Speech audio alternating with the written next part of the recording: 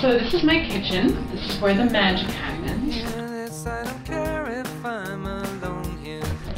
So it's a pretty gross day outside, as you can probably see. So I decided I was gonna make a nice little roast chicken because it's cold and everybody likes roast chicken when it's cold. With maybe a little pan sauce. It depends on how many drippings I get from this chicken. Mashed potatoes, which you know, classic. Swiss chard with a lot of garlic, also classic. And an apple pie, which should be interesting because I don't really make that many apple pies. And also I don't have my pastry unit until next week. So maybe it'll be like a before and after, like look at the crappy pie she made before and then look at this really professional thing she did after. So yeah, hopefully that'll be what it'll turn out to be. So yeah. Oh, and also a bottle of Willamette Valley Pinot Noir will figure quite heavily later on, but it's like 11:30 in the morning now, so I don't really want to start. It would just be bad to start now.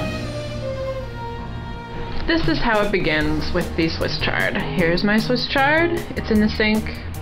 And here are the stems that I've cleaned. And now I'm going to boil them. And now I know you're thinking, Stephanie, what's up with all that Swiss chard? Because really, you're just cooking this for 2 people. And it is a lot of Swiss chard. We like Swiss chard around here. Swiss chard is really good for you, and you should eat more of it. So that's your PSA for today. So this is the setup for my pie crust. We've got flour, salt, and sugar in there.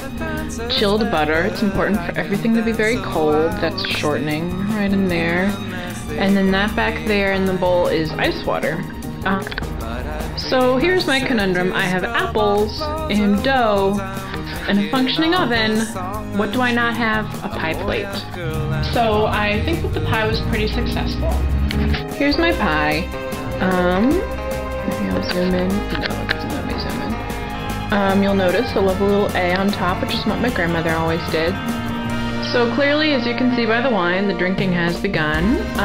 This is my chicken. It's gonna be awesome. I'm gonna take you through how to take care of it as soon as I find a place to put this camera.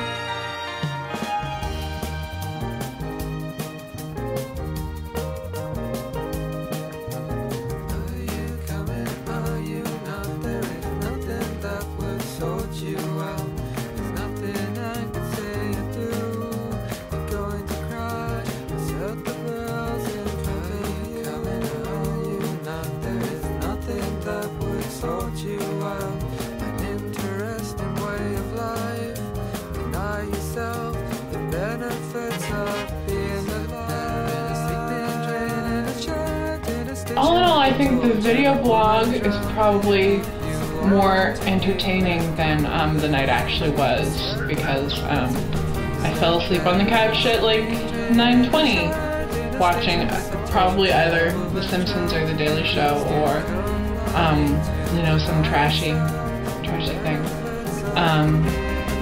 which, you know, is normally a Saturday night for me. So that's good. I'm kidding. So this is what my dinner looks like the morning after. I just want everybody to dwell on the pie because the pie did turn out really well. I didn't eat all that. Anna helped me eat that. It was really good. Here's the chicken. It looked nicer yesterday. Again, I didn't eat all that. Anna helped me eat some of that. Those are leftover mashed potatoes. I did eat a lot of mashed potatoes. And these are, this is my Swiss chard. And here's the wine, which, you know, that's fine. That's just a reasonable amount. Thanks for tuning in, and we'll see you next time.